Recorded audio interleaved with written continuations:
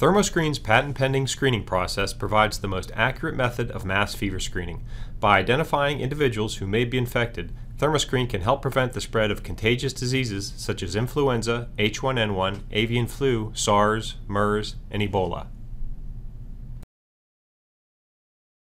Please, thank you. You may proceed. Please stand. Thank you. You may proceed. Please stand. Thank you. You may proceed. To prevent missed detections and to minimize false violations, subjects are screened individually.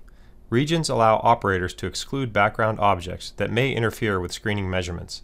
Subjects are detected as soon as they enter the screening area, and a verbal command is then issued through the system speakers. Please stand still and look directly at the camera. Custom verbal commands can be added in any language. Permanezca inmóvil y mire directamente a la cámara. Thermoscreen then locks onto the subject's face, and the screening measurement is conducted as soon as the subject is standing still and facing the camera. The screening temperature is displayed, the test result indicator is illuminated, and the screening result is issued through the system speakers. Thank you. You may proceed. Movement detection is needed because thermal image blur can cause erroneously low screening measurements. Face detection is necessary because the inside corners of the eyes provide the best correlation with internal body core temperature. Screening measurements above the fever threshold initiate a screening violation.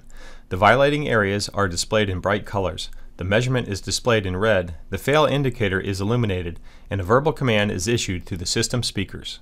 Please wait here for an attendant. At the same time, live thermal images of the subject are recorded for subsequent operator review. Thermoscreen also provides operators and administrators with a graphical tool to easily review and analyze past screening results. The Optotherm Thermoscreen Infrared Fever Screening System. For more information, please visit our website.